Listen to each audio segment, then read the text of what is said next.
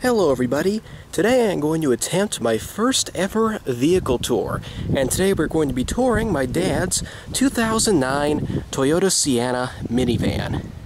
This is the Limited, which is actually the top tier model of the thing. I thought a good way to start out might actually be to look at the included key. You can see here we have our lock, unlock, side doors, the back which you have to hold down, and the alarm. Nothing on the back of it.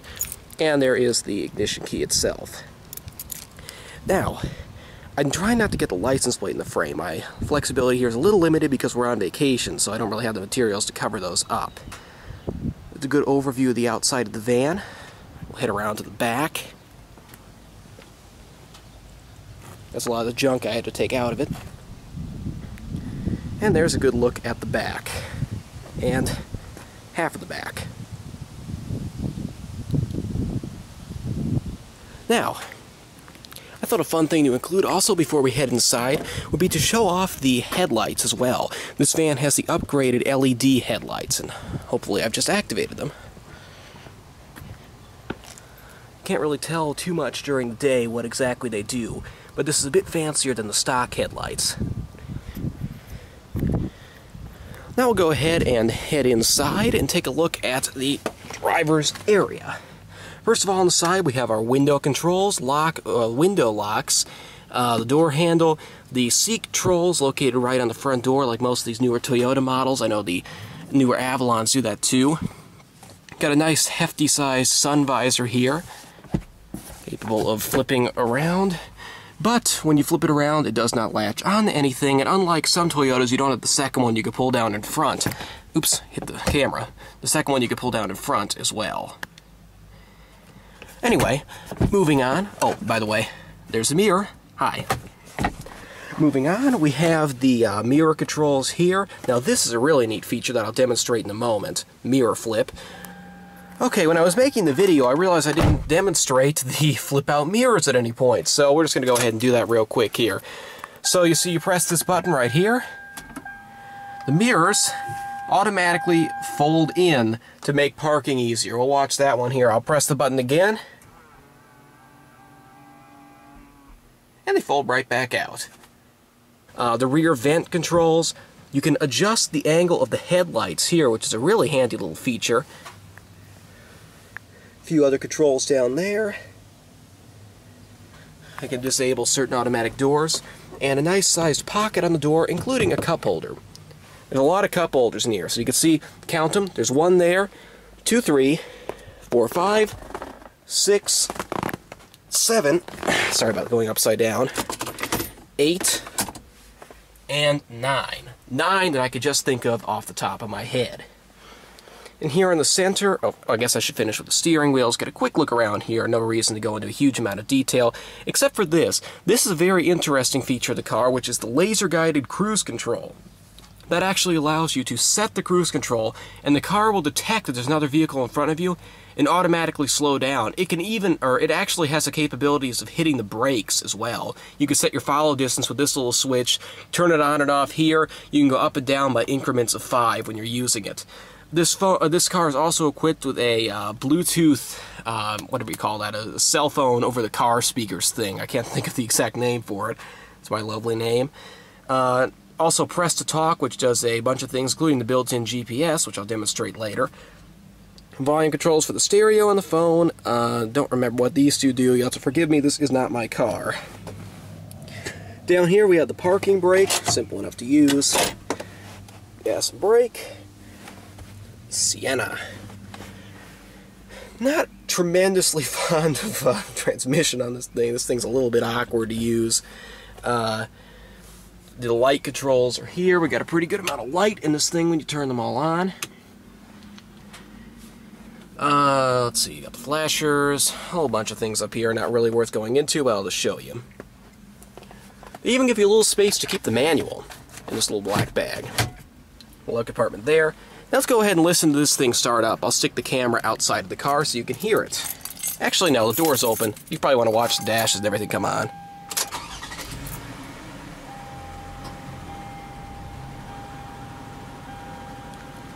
Get a look at these while they're lit up. Panel up there. GPS, which, oops, is in night vision mode because I have the headlights on. There's day vision, which we can do without the air conditioning blasting in my face. What else is there exactly to show up here? Got a excellent stereo, which is on AM mode. Not really too useful there. All sorts of things you could do. As I said, we have a built-in GPS function, if I can figure out how to... Again, please forgive me, this is not my car. Okay, you get out of it by pressing the map button. Again, I spent a pretty good amount of time behind the wheel of this thing, but I by no means drive it every day. And I got all your different options along here for what type of audio you feel like listening to. You can adjust the tilt of the screen by pressing that button. I tend to like it like that. You do have a digital thermostat climate control system in here. Seat heaters for both of the front seats. That's really about all there is to see up here, I suppose. So let's move elsewhere.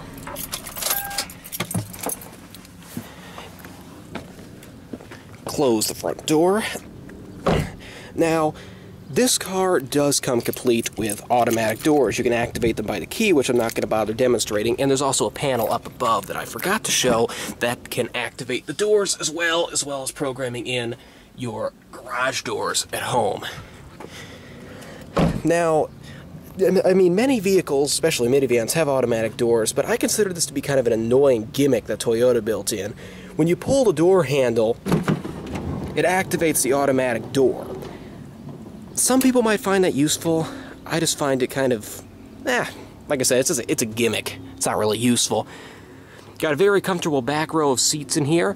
I know any day you ask Diesel Deucey or Andrew, on YouTube, he'll tell you that these are very comfortable to ride around on because in his job at the railroad, they use these things for crew transportation to and from the trains, and as well as other places. Oh yeah, I believe there are some more, yes, more cup holders, as if you don't have enough. You will not go thirsty in this car. There is a rear control for the air conditioning system, nothing too fancy. Set the temperature here, got your fan control and everything else, as well as 4 air vents up on the ceiling back here. This thing does have a built-in DVD player that, honestly, I don't even know if we've really ever used. This is a company car, by the way, if I failed to mention that, so we didn't really pick out anything in this vehicle. It does come equipped with window shades when you're driving, I guess in any kind of sunny conditions. Kind of rambling on here. Bottom line, very comfortable middle row. By the way, those window shades are also on the rear windows as well. Now, I guess to close out this vehicle tour, hit this button here and run. We'll go ahead and come around to the back. Now, I'm going to aim down so I don't get the license plate. Actually, I'll aim up. This has that same gimmick as well. Actually, no, opening it doesn't, closing it does. Again, sorry, I'm not tremendously familiar with this car. Now back here, this vehicle features fold-down seats. There's one there and kind of like the combined 2 here for that middle seat. I'm going to go ahead and put up the larger of the 2. So we'll have to start by holding down this button, and the seat will raise right out of the ground. Hold down the button until it gets there. Alright. Oops. Now we'll send it... Oh, oops, that's not what I want to do. Hit this button. Okay, something's not right here. Why are you not latching on? Oh, the carpet's in the way. Okay, I don't know why the carpet's not cooperating. I don't feel like trying to shift it in the right spot, so I just peeled it back, and we'll give this another shot. So here comes the seat. It raises up, and should latch correctly. And the back comes up automatically. This thing is not behaving tonight. What's it scraping on now?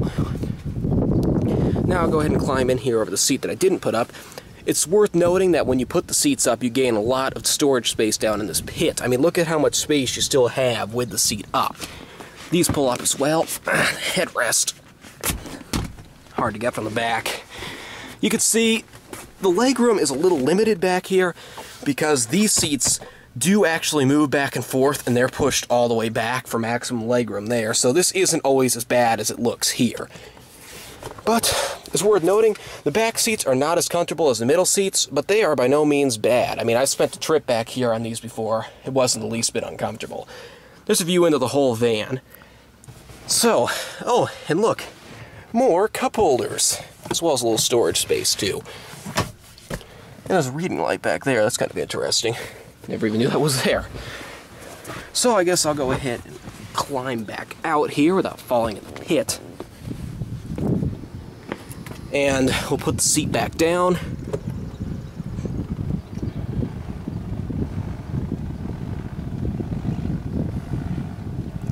This is kind of a gimmick as well, to be completely honest. I don't really know why anyone would be too lazy to just fold the seat up on their own. This van does have quite a few gimmicks. Again, this is the most well-equipped version of this car. So, as I straighten this out, jumper cables there. Obviously, those didn't come with the van. Get one last look down this side. I'll demonstrate the automatic gate here. See, look at this. Actually, I'll use this little thing here. You pull down, it stops it, and forces you to use the automatic gate. Again, not too fond of that gimmick. But as much as I've been criticizing the little gimmicks in this car, I have to say it's an excellent vehicle, very comfortable to drive, very comfortable to ride in, never given us an ounce of trouble since we've owned it. Overall, I'd have to recommend the Toyota Sienna, at least the 2009 edition. Anyway, thank you for watching my very first ever car tour. I plan at least 2 more in the future. Hope you enjoyed it.